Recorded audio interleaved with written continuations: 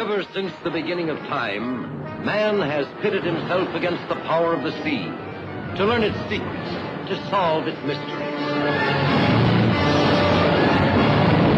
Many stories have been told of ships and the men who sail them, of sea beasts and the men who hunt them.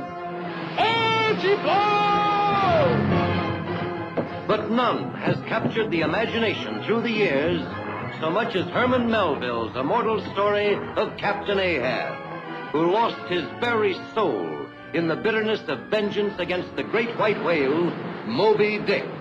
You're to look for the white whale. A whale as white and as big as a mountain of snow.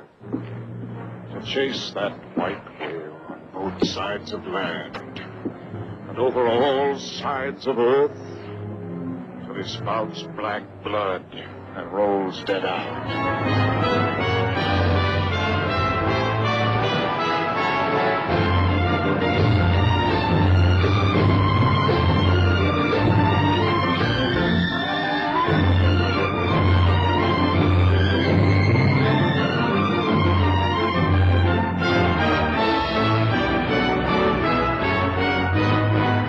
Ahab, think what they're doing. I beg thee, think.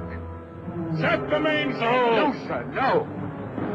Mr. Starbuck, are you opposing me? If so, I'll have you know that there's one God that is Lord over the earth and one captain over the Pequod. A whale can stave in the ribs of the biggest ships, swallow whole crews, pick its teeth with the oars. Mind, lad, if God ever wanted to be a fish, he'd be a whale. Believe that, he'd be a whale.